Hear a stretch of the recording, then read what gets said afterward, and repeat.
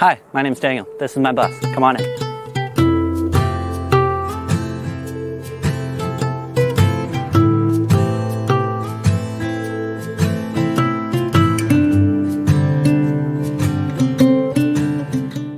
Hey Internet, welcome to the kitchen. So I have a 2005 Ford Econoline.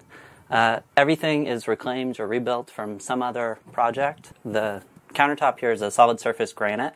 It's a large crystal granite and it's a solid surface. So it's a mostly epoxy mix, but it's still got that cold feel touch. And it's a lot thinner, which is really nice for being light.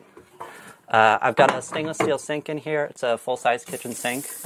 Underneath the bus, I've got a 40-gallon water tank and a 39-gallon gray water tank. There's no propane and there's no black water on the bus, so composting toilet. Full-size sink, so dishes are easy, and then I cover them all when I don't actually want to do the dishes with a bamboo cutting board. Where I keep my dry stuff, I keep it up here in the top. I've got these cool boat lock hinges. So if you come on in, press a button and they lock on up.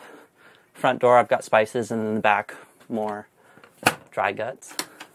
Next to the kitchen, I guess I have some electronics. So if I want to charge some stuff, I've got 12 volt and 120 volt charging points. So cameras or laptops or cell phones, whatever else they are, go in here.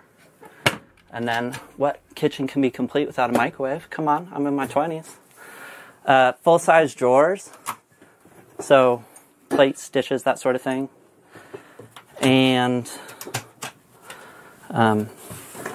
silverware, knives, can openers, whatever else it is.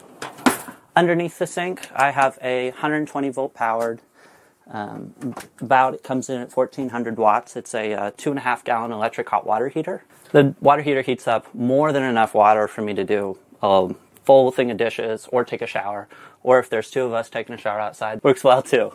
This is my hammock for fruit and or DeWalt tools, hanging out nicely. Well, quite frankly, I couldn't find any bananas, but hey, DeWalt's made in Mexico too, so let's make it happen. I really like having some space to move it around in the kitchen, which is why I chose a bus versus a Sprinter van or a ProMaster.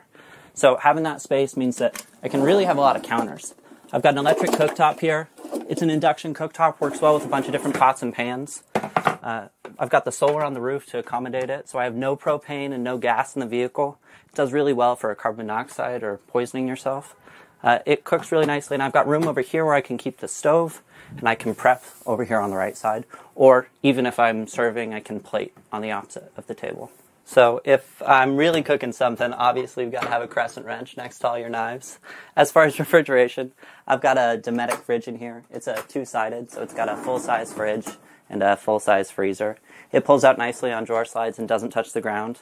Mostly I keep ice cream and seltzer water in here because, like I said, cooking is nice, but leftovers just get eaten.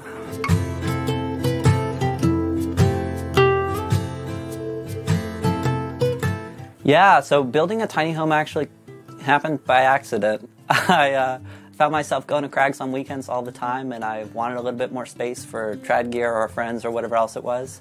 So I was browsing on eBay, of all things, at 11:45 in the evening, and figured, you know what, I'll throw a bid on this thing, no problem, no stress, and I assume that I'll just get bid out, because, hey, there's 7 more days on the auction, what's the worst that could happen? 7 days later, I owned a school bus, and turns out about eBay is it's a national thing. So I didn't own a school bus in California, instead I owned one in Pennsylvania.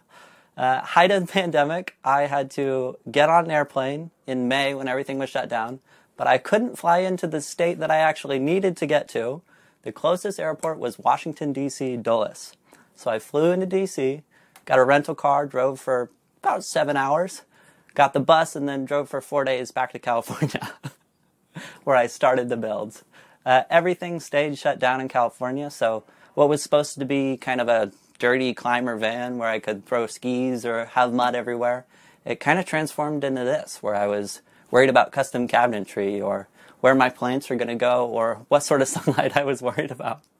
The main reason is if I was going to do something different, I think that I would start with a complete teardown. I would start by taking out the ceiling completely, really insulating, and taking up the floor and really insulating there.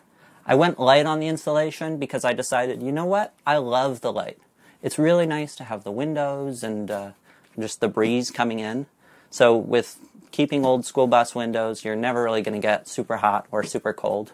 You can just decide to spend a little bit more power and run that heater a little longer. Cool. Welcome to the bedroom.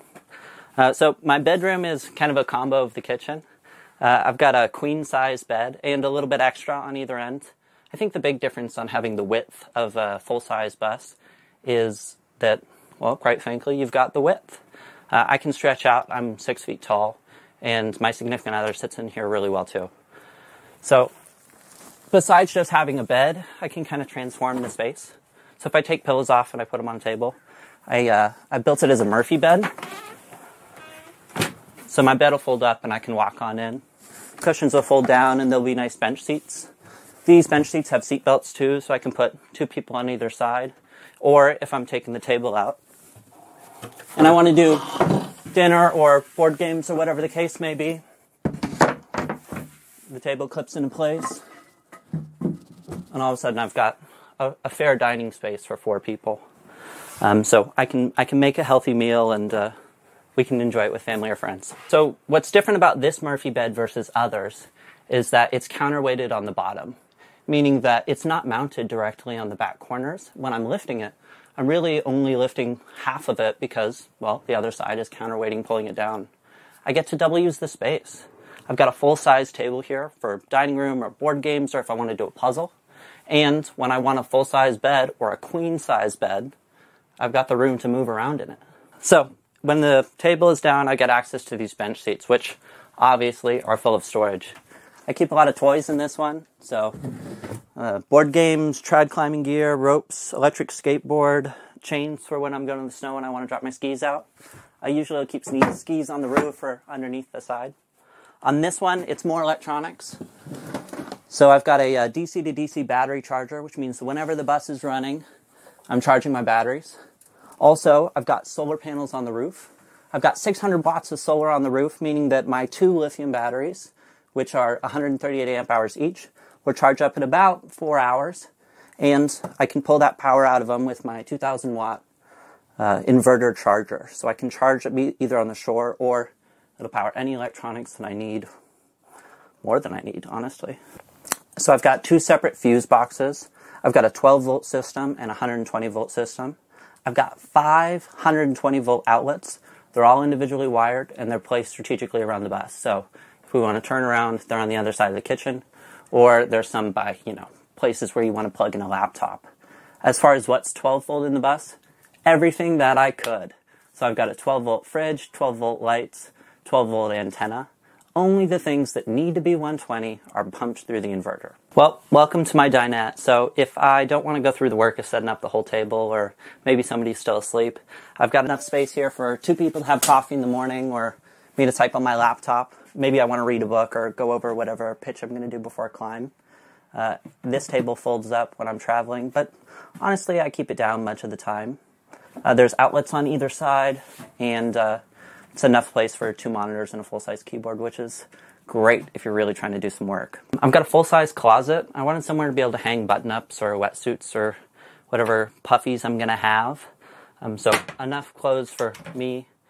And honestly, the rest of my drawers are all filled with tools.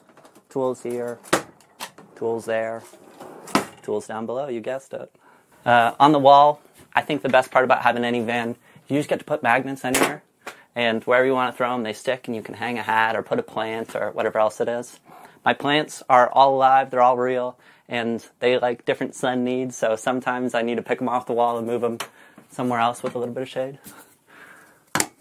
I cut a hole in the ceiling for a 12 volt max air fan, and if I was going to make any recommendations to people thinking about building out a tiny home, go for the deluxe version, get that in-out privilege. It's so nice to be able to pull air into the van and push it out the windows. So obviously we're still a project around here. This is going to be a composting toilet and it's going to be a recirculating shower. The design I'm still working on a little bit, but I'm thinking it's going to be able to use about 2.5 gallons of water and then take an unlimited shower. This is going to be enough space for me to move around, which will be nice. I expect I'll probably be making my own composting toilet. I'm thinking that those nature head toilets just don't really work out cost-wise. So you can do something that's about the same for 1/10 of the price. So I was really thinking about different vehicles, and what settled me on a bus versus, a Sprinter or a ProMaster was just the width of it. It is so nice to be able to stand up completely and turn around, or if it's raining, to have a space where I can actually stretch out. It's just wider than a Sprinter van is. And I don't know if you guys have seen, if you're looking at builds yourself, people do pop-outs at the end for their beds so you can actually sleep in them. They're just as wide as a bus. You just don't get the space, people. Go for a bus. I'm telling you, that little bit of rust completely pays off in the amount of really free space that you have to move around or build or make the space your own. Like I said, I designed this whole place myself. I was thinking about it when I wanted to have a space for more people. I was thinking about it when I wanted to have a space to do a cup of coffee in the morning. It's really, really lovely to think, what's the most cost-efficient way that I could do it? Overall, I think I'm about $18,000 in with the bus. I've got a lot of money in lithium batteries or solar panels or fancy components like an inverter, a Dometic fridge, or a hot water heater. But overall, it's a lot better than the 50 grand price tag you look at a Mercedes. In the front of the bus, it's pretty stock. Just a new stereo up here, or some more plants, and a hangboard. I spend so much time driving that it's nice to be able to actually keep my fingers strong so that whatever climbing trip I'm going on next, I'm really ready to pull on rock when I get there. In the front of the entrance, everywhere needs a place where you can drop your keys or your phone or your wallet whenever you're walking in the door. I've got some plants, and then I keep most of my shoes here in this front cabinet, so whatever approach shoes that I have, or sandals, flip-flops, chacos, that sort of thing. And I can sit on these steps and put them on right before I'm running out the door. So here on the outside of the bus, we're school bus yellow. It's a 2005 Ford Econoline base. It's a Ford 6-liter engine, which is famously their worst engine ever. It's a diesel. I get about 15 miles to the gallon, and I take care of it pretty well. It's semi-bulletproofed for those of us doing research. Underneath it, I've got 2 water tanks. I've got 40 gallons of fresh water and 41 gallons of gray water. On the roof, I've got 6 different solar panels. I have 300 watts on either side coming up to a peak. They're run in parallel in series, so running into my batteries, I get about 50 volts at, depending, 10 amps on the sunlight. On the back, I've got dually tires, 10-ply, full size. I can carry whatever I want, so if I'm on the beach and I find a cool piece of driftwood that I want to take home, I can throw it in there. I don't live in the bus full time. It's really just for adventure, so weekend trips or month-long stuff. If I want to go down to Mexico, this is what I'm going to take. And it's got enough clearance that I'm not going to hit anything on the way. I've got a backup camera on the back and then a full-size door. This door is so lovely for when you're laying in bed. You can look out, get some breeze, or you can access anything you want. If you have a surfboard, you want to throw it in there, or a mountain bike, or skis in my case, that's where I put it. My 40-gallon freshwater tank, I welded up some angle iron frames, and I used a car jack to lift it up underneath the bus. It's got 4 pieces of all-thread, 1 in each corner, that nylock lock nuts thread on to keep it locked in place. And inside there, we've got, just on the inside of the bus, is a 12-volt SureFlow pump, and then it runs through a 3-stage filtering process before it gets to my sink or shower or whatever it gets to. If anybody out there is contemplating building out a vehicle, just do it. Man, oh man, having the security of somewhere where you can just go anywhere, it's way better, especially if you're young. I know that is strange to hear from somebody who's supposed to be running the rat race and working all the time and storing nuts away for when I retire. I have made the conscious decision now. I'm choosing to live life a little bit more on my own terms. If anybody has any questions about building out a bus or building out a van, heck, if you have any tiny home project at all, give me a call or find me on Instagram. My Instagram handle is @DuffyLife. Be sure to like and follow Tiny Home Tours. Hit that subscribe button in the bottom corner. You know what to do. See you next time.